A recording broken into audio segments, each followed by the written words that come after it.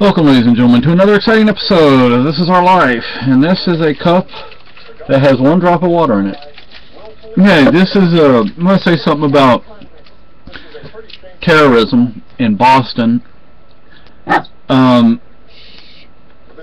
As my regular viewers know, I'm from Spain, and look, we had to deal with so much in those days. Okay, we had Franco and his idiots. You know, we had the Guardia Civil, we had the various police forces, the military and whatnot. I mean, you could just, and it's essentially, some of this stuff is going on over here now, like Gitmo, you know, and the Patriot Act. You can be arrested, put in prison, and never be charged, and never get out of prison.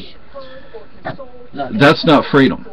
And it's not people overseas doing that, it's your own government doing that to you.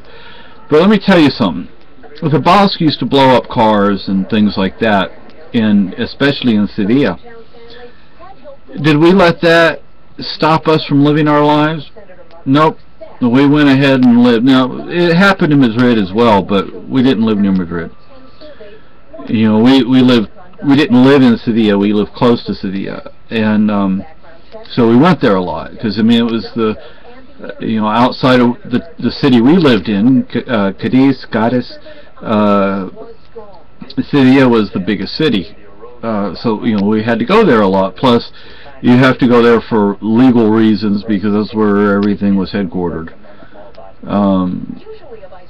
But you knew that it was a possibility that something bad was going to happen. But you know what? Bad things happen anyway. You know, what happened in Boston the other day, that's not the first time something like that has happened in this country. How many of you remember the 60s and 70s? How many of you remember the 80s? Remember the Tylenol scare? That was the 80s. You know, what about the bombings at military recruiting stations, at university labs? What about the in the 80s and 90s? You had the Cold War. You had the Cold War to deal with. Yeah, that's a good point. Nukes. You had ALF, Animal Liberation Front, and ELF, Earth Liberation Front, to deal with. And did we stop living? No, we didn't stop living. This is going to happen no matter what. Things like this will happen. And what you do is you keep living your lives, and you don't live in fear. And it's not a bunch of Muslims. I'm no fan of Islam. So don't get me wrong. I am no fan of Islam. But it's not a bunch of Muslims doing this. That at least it's not a bunch of Muslims that are making laws. You know, the people making laws are your own people. In Washington, D.C., in Concord, in Austin, in Springfield. You know, it's not foreigners making these laws. It's your own people.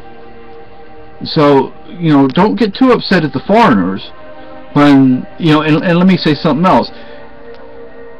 Obama has been using drones to kill children and to kill American citizens. And let me tell you, if I were an Afghani father and Obama used a drone to kill somebody and he happened to kill my kids, what do you think I would do? How do you think I would feel? How about you? What do you think you would do? How would you feel? Think about this. It's called blowback.